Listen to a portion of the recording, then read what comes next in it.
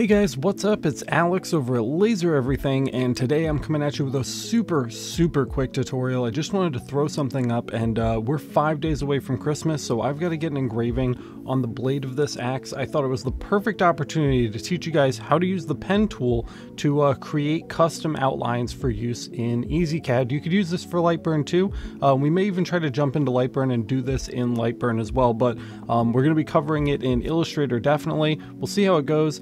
And everything should be pretty straightforward, so stick around if you've always wanted to learn how to use the line tool to create custom outlines for lining up jobs, because we're getting started right now.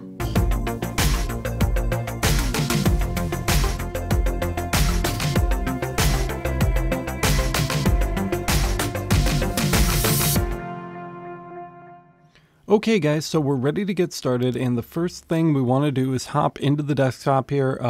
Super quick tutorial today. It's 5 days before Christmas and I've got a ton of other jobs to do, but this is just the perfect opportunity to teach you guys how to do this. Now, the first thing you're going to want to do is take a top-down photo of the item you want to do an outline for. It's really important that you keep the item in the center of the frame, and you want to make sure that it's not edge to edge. Lenses actually curve in the corners, so if your object is filling the frame, you're actually going to have skewed dimensions on those corners. So keep it in the center and keep it as top down as you can, and snap the photo. And once the photo is snapped, get it onto your PC, because we're going to be bringing it into Illustrator right away. Once you're in Illustrator, you're just going to want to go ahead and create a new document. The size doesn't particularly matter right now.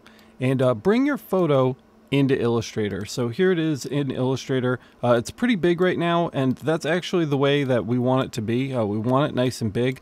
We'll zoom out just a touch here so we can see the whole thing without scooting around. But that is looking really good. And in order to draw on this, we don't want to be constantly moving our photo around. So we're going to come into layers, and right here in this blank area next to the layer that the photo's on, we're just going to click it. And that's going to lock that in place. And now we won't be able to move this anywhere, but we do need somewhere to draw on. So let's come in here and create a new layer. Make sure it's over our photo layer so that we can actually draw our outline. And we'll come back in and get rid of our photo when we're finished. With that done, now we're on our new layer, and you can see as I click and drag around on here, we can't move the photo. That's ideal. That's what we want. I'd also like to just mention, we really wanted to get this axe head as level as possible, so I actually used some cardboard chips as a shim here, just to keep it nice and level for the photo. Next step, we're going to come up in here and we're going to grab the pen tool. So if we click here, this is the curve tool. We don't want that one. We just want a regular pen. And we're just going to grab and kind of recenter here. All we're going to do is click at a nice easy starting point, so like right here on this corner, and we're just going to come through and we're just going to start adding lines. It doesn't need to be perfect. I mean, you could take more time and put these points really close together. If accuracy is super duper important, you're going to want to do that. I'm kind of going a little fast here. Just because it is the Christmas rush, and we're just doing text, so we're not actually doing anything that requires too crazy of accuracy. I'm going to zoom a little bit because you can see these points, they like to snap into place. Zooming in will actually help with that a little bit. And we're just going to go point to point and just kind of move these along here as evenly and quickly as possible. We don't want to spend too long doing it, so I'm just going to shut up here for a minute, and we're going to zoom through this. So let me go ahead and forward this along.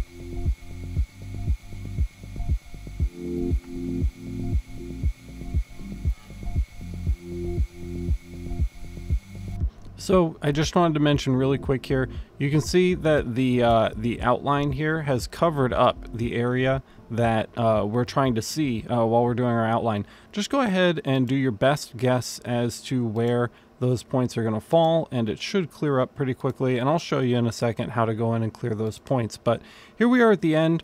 When you finally connect to the very first point that you drew, it will close the shape, and now we've got a nice completed shape right here that is the perfect shape and size that we need it to be. Well, shape anyway. We'll get to sizing in a minute. Now, if you have some nodes that are off, like down here, or there's one up here that's bothering me, this one right here I really don't like, and you want to fix them, you don't have to redo the whole thing. That's no big deal. We're just going to come in here and click the direct selection tool.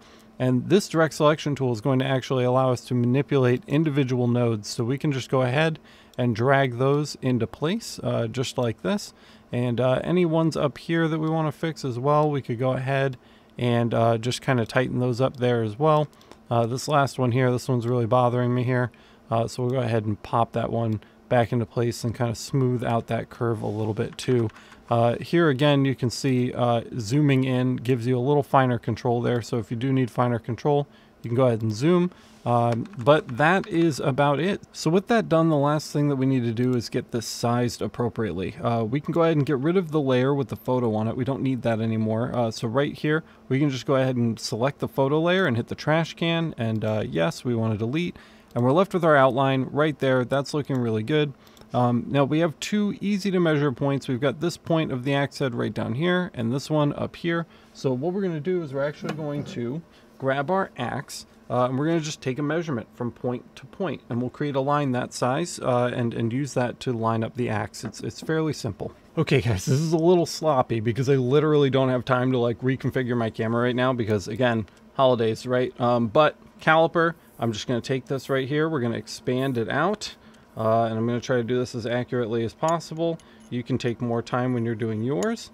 And we just want to get an accurate measurement of the distance between those 2 points. So let's try to get that real quick. And it looks like we're at right about, just a little bit bigger than 113. Come on. I'm like right at the end of my limit here with the caliper. We want a nice even measurement. 113.84. So we're going to just go ahead and assign that to the width variable for our piece. So 113.83, 113.84. Let's head over to the desktop. And in here, we're going to just select our width. And you can just put metric values into a standard field on Illustrator. So 113.84, and we're going to hit enter. And it's going to resize that for us. We do have our proportions locked, so it's not skewing, right? And there it is, actual size. That looks really good, but this is inches, right? We need to put millimeters, so 113.84 millimeters. I thought that looked a little large. That seems much more appropriate, so keep an eye on that too. Make sure you hit the MM there if you're going to be using metric. Otherwise, you're good to go. We can go ahead and turn off the fill on this, and we've got a nice stroke outline that's ready to come into EZCAD. So from here, there's a couple things that we can do next. Before we move on though, I do just want to save this somewhere that we can find it later. So let's just come to File, Save As, and we're just going to save it right to the desktop here. We'll call this Axe Outline AI. And we'll go ahead and save that. Remember, if you're saving something for EZCAD, it has to be Illustrator version 8. So we will hit Illustrator 8 and hit OK. And that'll go ahead and save for us. And it's right down here, Axe Outline AI, ready to go. Perfect. So really quick, guys, I do just want to show you, you can do this in LightBurn as well. So we'll just import, and we're going to click our axe head here. And again, really, really big, but that's what we want, okay? And we're just going to right click this here and click lock selected shapes. That way we cannot move that around. And we're going to grab our pen tool and same exact thing here. Okay, guys, we're just going to come in and we're going to add points. And we're just going to shoot through this really, really quick. And it's really not any different. It's pretty much the same thing. I'm using the middle mouse button, the scroll wheel there, to click and drag around as I'm moving along. And that's really helpful if you're trying to move throughout the space. You have the same issues here with the snapping, so you do just want to be careful of the snap. And we're just going to work our way around this too. So again, one more time, guys, quick time lapse as I outline this piece.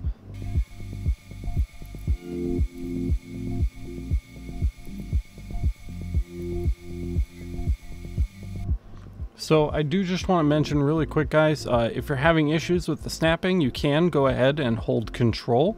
And Control will give you exact pixel point accuracy with your clicks there. So you can go ahead and hit Control and the snapping issue will be no more. So go ahead and do that. And as we come here to the final piece of the curve, we're just going to go ahead and connect those. I'm going to let go of Control for this one because we do want it to snap to our original point. And that will go ahead and close the shape.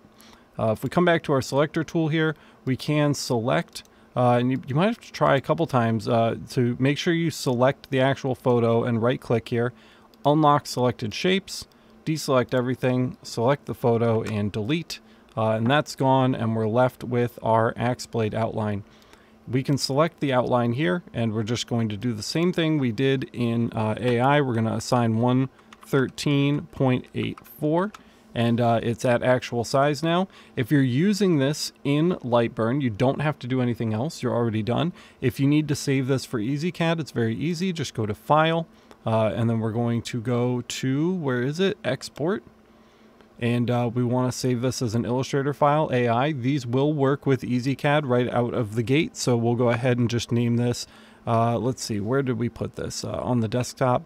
Axe Outline AI, so we'll go ahead and just rename this here LB for LightBurn and hit save. So finally, we can just come over here. We don't need to save this. We've already exported it. We've got our LB version and our AI version, and we can come in here to our fiber folder.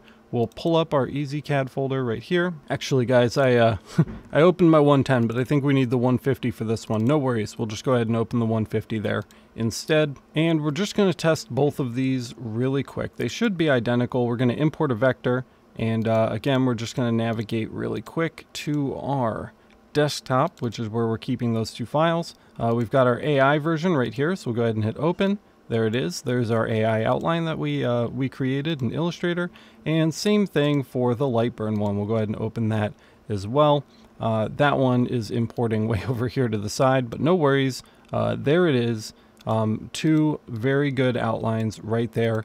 Good to go. And these, of course, will work when we use our red light. So let's get the axe underneath real quick. We'll just center up our Illustrator one here, and we'll hit red. And let's go check it out on the bed. So a couple notes here. First, you'll see that our red box is a box. That's not particularly useful to us. So if we hop over here into EZCAD, we just want to stop lighting and make sure we check this box called Show Contour. And when we check that box and we hit the red light there and pop back over to EZCAD, you will see we are now getting our perfect outline, no problem. You may have to make a couple small adjustments.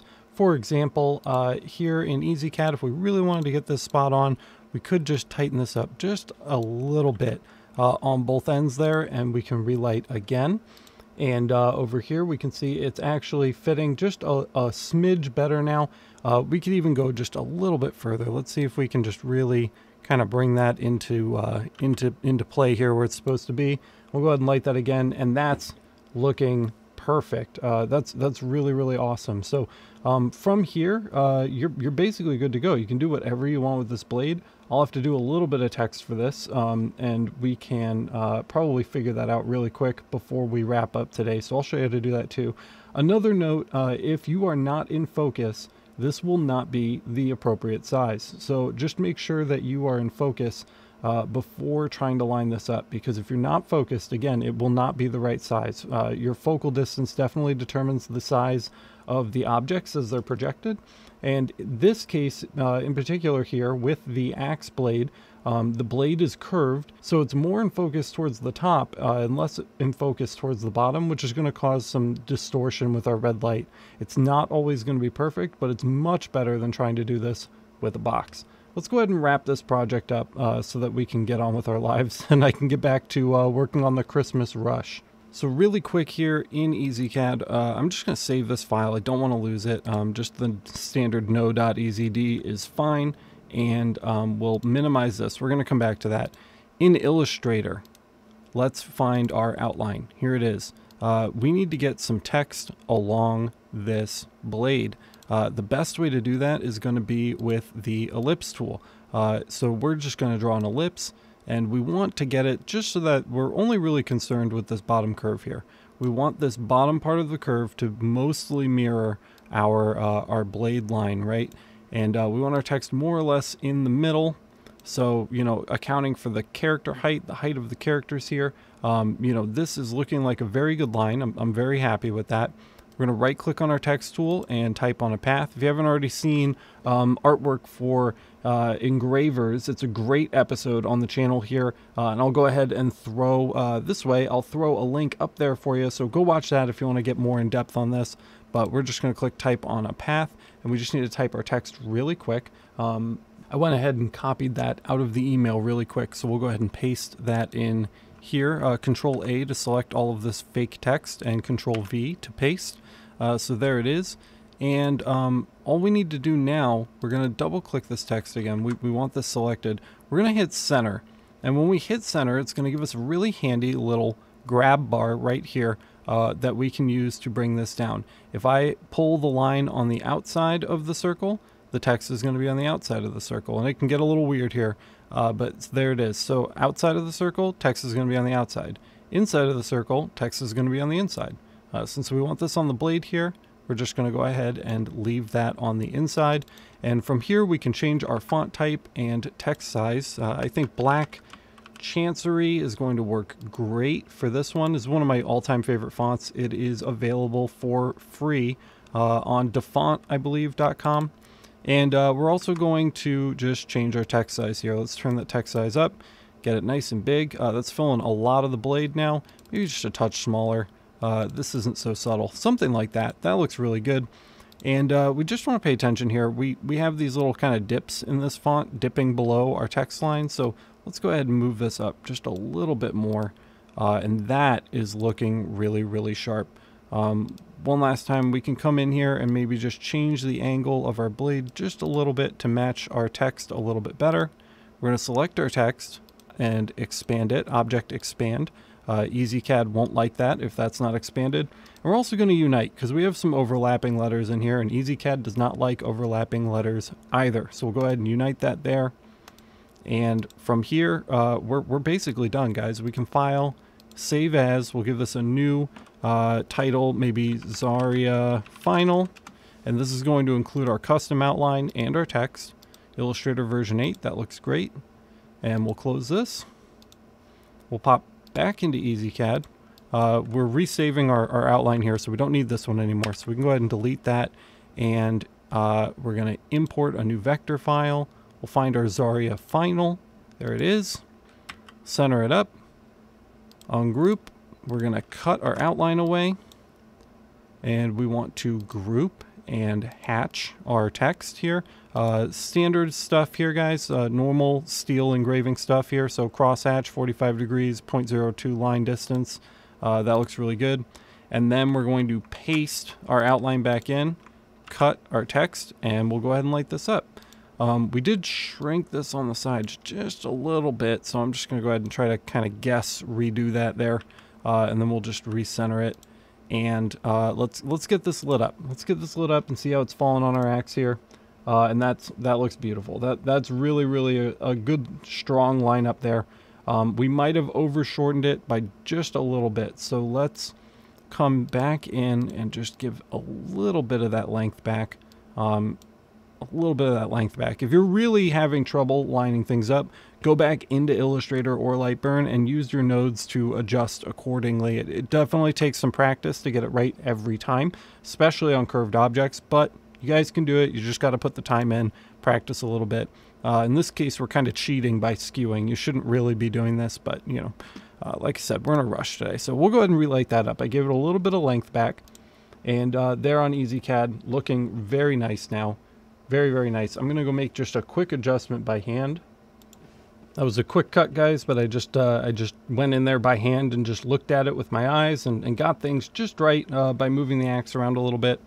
And last but not least, we're going to come in, we're going to paste our text back in. We're going to delete this outline here. We'll light the text one more time just to make sure that we like the way it looks.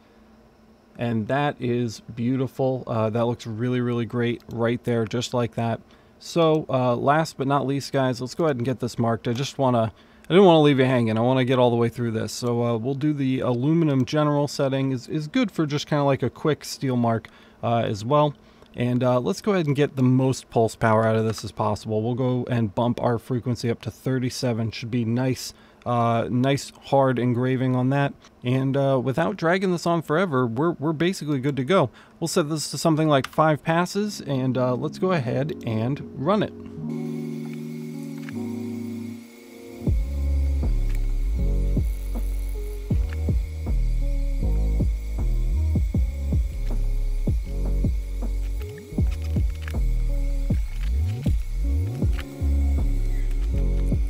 And that's looking really good. We just want to go ahead and add our steel anneal over the top of that, just to keep it nice and safe from corrosion. So let's come down here in the parameter library, steel anneal general, and one more pass. Here we go.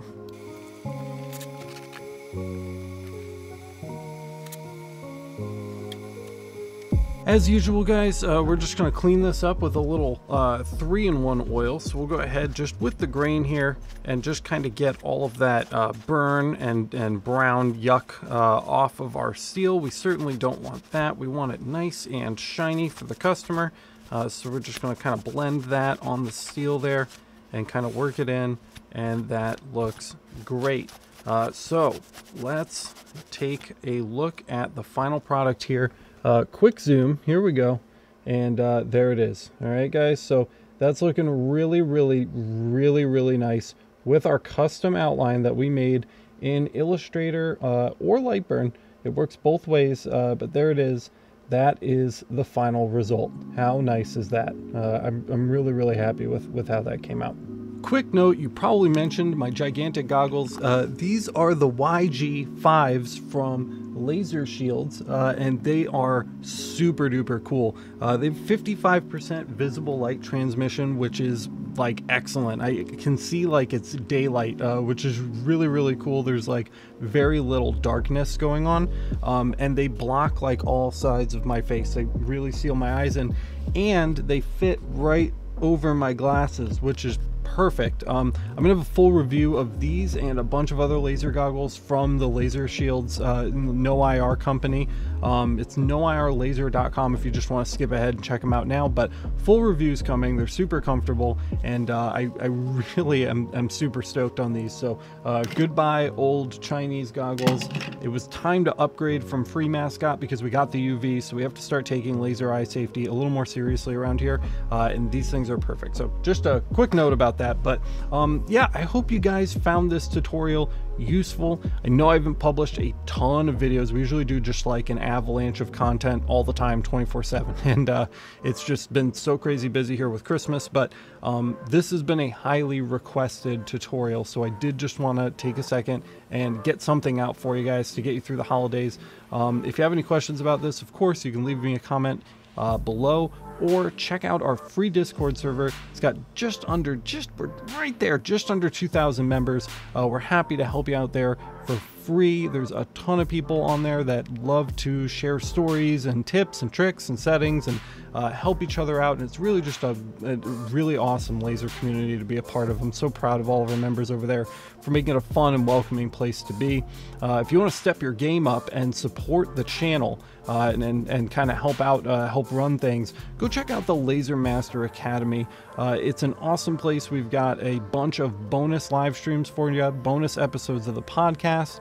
We've got our full parameter libraries for the CO2 gantry and the fiber laser. We're going to be adding the CO2 Galvo and the UV very early next year, and a bunch of other perks. It's a great place to be, and most importantly, it helps support the channel and makes videos like this one possible. So if you want to check that out too, it's masters.lasereverything.net. Go take a look at it and sign up if you want to support the show. Thank you guys so much for watching this episode and hanging out with me today. If you got value out of this video, you learned how to do outlines for Ezcad or LightBurn, go ahead and smash the like button. Let everybody else know that the content is amazing, and don't forget to subscribe and hit the notification bell so that you get notified the next time I post a video. We got a lot more coming at you in 2022, and happy holidays to all of you guys. Thanks so much for hanging out with me for a little while, and I will see you in the next one.